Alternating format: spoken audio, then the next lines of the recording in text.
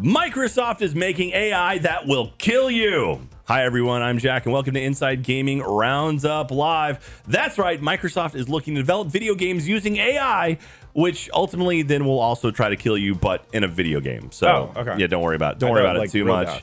On Monday, Microsoft announced that they were partnering with the artificial intelligence company Inworld AI to make tools that game developers can use to bring AI-based characters to life. Haiyan Zhang, general manager of gaming AI at Xbox, said, quote, "At Xbox, we believe that with better tools, creators can make even more extraordinary games. Today, we are announcing a multi-year partnership with Inworld AI, an M12 portfolio company, to build AI game dialogue and narrative tools at scale."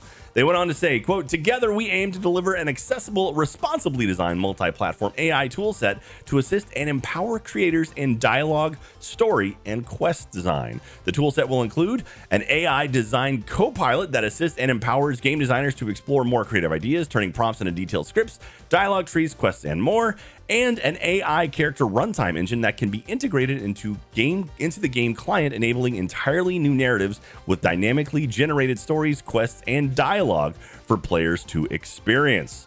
All sounds great, right?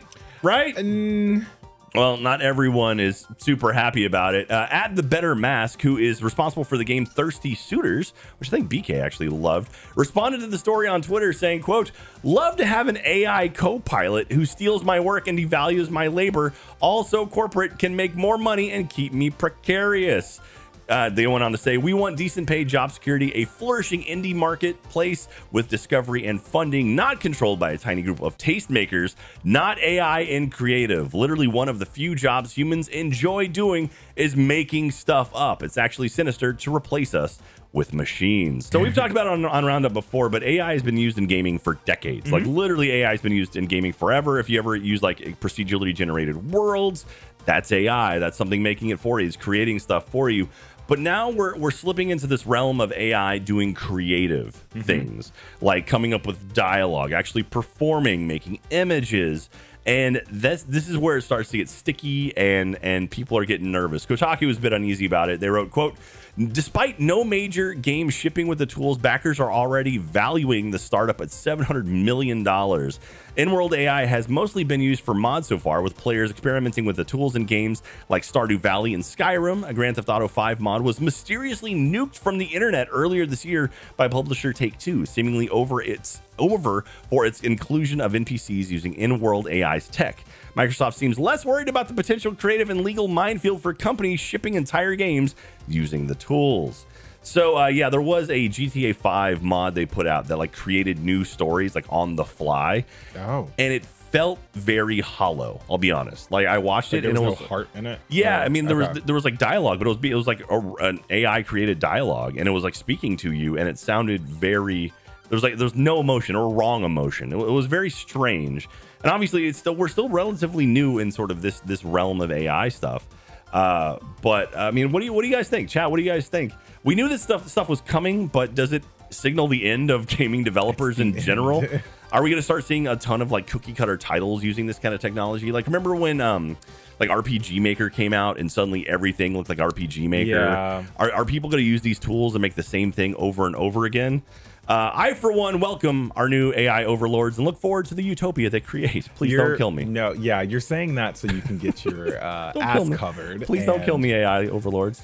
We're gonna fight back the AI, Jack. Okay? I guess so. I mean, it's a weird debate, man, because it's one of those things where I get both sides of it. You know, I get it. It's like, you know, developers are using these as tools, and it's like that's the correct way it should be done. But also, if you're replacing a human that could be doing this, that sucks. But if you're someone who's like an independent developer who doesn't have the resources to have someone write 20,000 lines of dialogue and then have someone else voice it, I mean, is it okay to use the AI tools to use what you have at your disposal to make the stuff you have? Like maybe you've got bigger dreams. I'm very interested in seeing the future of what's going to happen, because it's speeding up very quickly. Yeah, it's definitely going to be a battle. But speaking of a battle, let's talk about Fortnite. Was that good? Look at you with the segue. Woo! Did that. Big blizz. So we're going to talk about Fortnite actually in two different stories here. We're going to talk about Fortnite's success with bringing back OG seasons, and also Fortnite suing Google.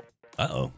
Yeah, there's tea there. And I'm going to talk about legal jargon and all the lawsuit stuff that you need. But let's talk about Fortnite OG. So the 6-year-old Battle Royale has officially broken its all-time one-day player record, all because they all decided to go back in time to Chapter 1, aka season 1 of the whatever Fortnite. Yeah, the very first one. My buddy Laserbeam streamed and he pulled in like 80,000 concurrents playing it, like just because it's classic Fortnite. People love it. It is classic Fortnite, and they're coming out, or the skins that are in the classic Fortnite look so cool. I just want to spend all my monies, but I'm not gonna do it. But they definitely done a record, and that's right. Fortnite has gone back in time and drew in 44 million players on Saturday, November 4th, which racked up 102 million hours of play collectively through those players. And it was a concurrent of 6.2 million people playing. So what brings folks back, obviously, nostalgia. I personally remember dropping down with the boys in Tilted Towers, going to Tilted, and causing chaos or dying immediately because it was a hot spot. But Fortnite plans on speedrunning through the seasons, or 1 to 2 seasons per week. For example, season 6 is going to be coming out in 2 days, so reliving that season 6. And November 9th is when season 9 will, sorry, not November 9th, November 23rd is when season 9 will start showing up again. So please bring back bows. I love bows. I was goated with a bow. But just an example, one of the gaming experts from Electronic Playground, Lucas, said Fortnite has exceeded all expectations. It's become this enormous juggernaut. Fortnite OG will fuel a lot of business plans and a lot of game designers and game directors at studios coming back saying, saying with this anecdotal evidence, I don't know how to say anecdotal. Anecdotal evidence. There you go. We need to go back and revisit this era of our IP's existence. And we think players would love to jump back in there. Which is true. That proved it. It's rose-colored glasses, man. Like people remember, like the first time people jumped into something is the best it'll ever be for them. Yeah, 100%. And so people are like, oh, we'll give you something that you remember. Like here we go, let's go back to the classic, and it works, man. It works. Yeah. People eat nostalgia up. And these numbers are like pretty big, especially since Fortnite is not available on iOS since the incident.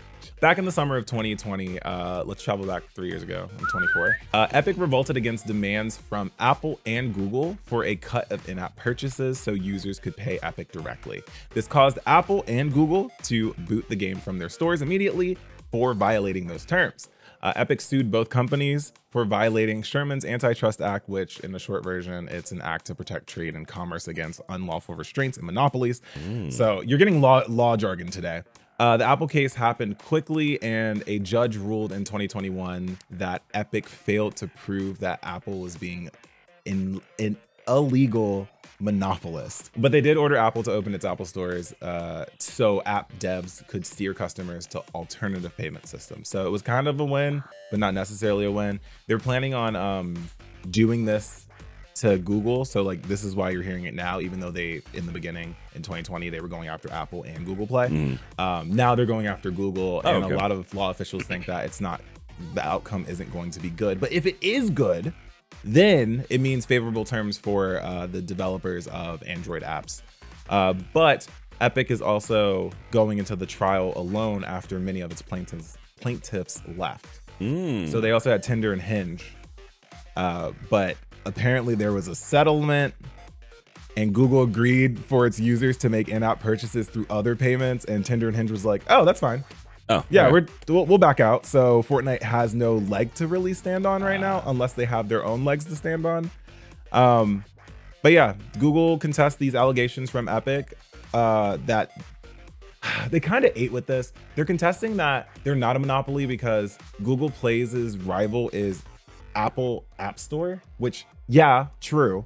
And also their in-app purchases are a legitimate business practice, or getting revenue for in-app purchases are legitimate business practices. So I don't know, Chad, it's going to be up to you. Let me know what you think. Do you think Epic has a chance, and if they're valid at tackling this illegal monopoly. But yeah, that's going to do it for our stories this week. This episode of Inside Gaming Roundup Live is brought to you by Shopify. We all know running a business can be difficult. There are so many moving parts and things to consider at one time that it can be very overwhelming. Shopify is here to make things a little bit easier. My wife, Katie, she has an awesome candle company, Katie's Candles. She's been using Shopify for well over a year now, and she speaks nothing but great things. When we were at RTX this year selling things, it was super easy to use their app and to sell stuff right there. It was the easiest thing, and I highly recommend it if you're going to make a shop of your own.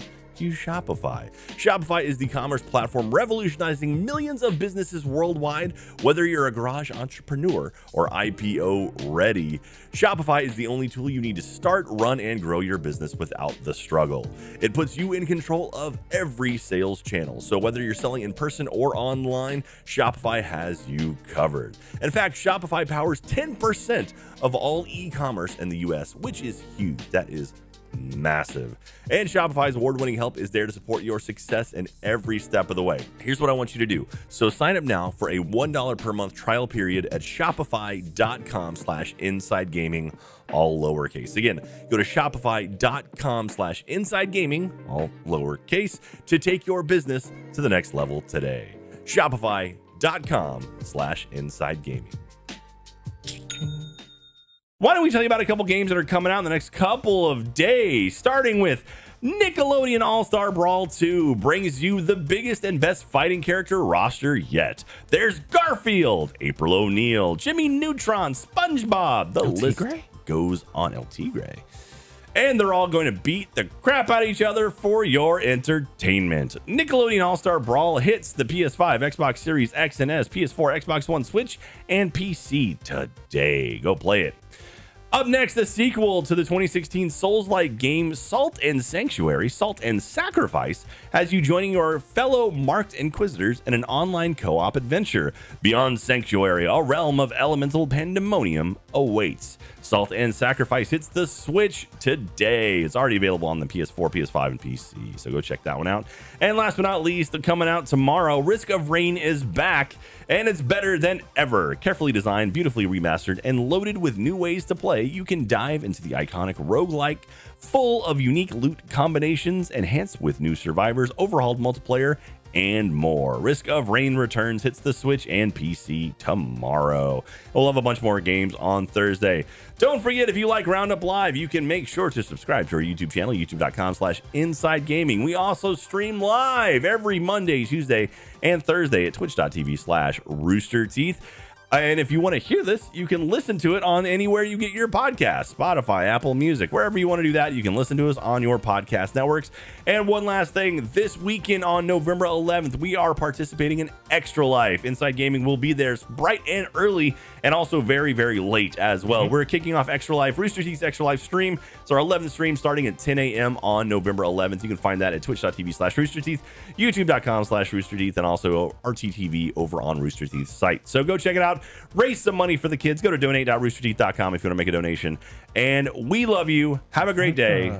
We'll see. What? I just let you go and cook, and then you just cook perfectly. This is what I do. I've been doing this for a long time, man. Every time I'm just like, this man is going. I know I've got bullet points in my head. I'm good at this stuff. You're good, man. That's it. Well, you say goodbye to everyone then. You give us the outro. See ya.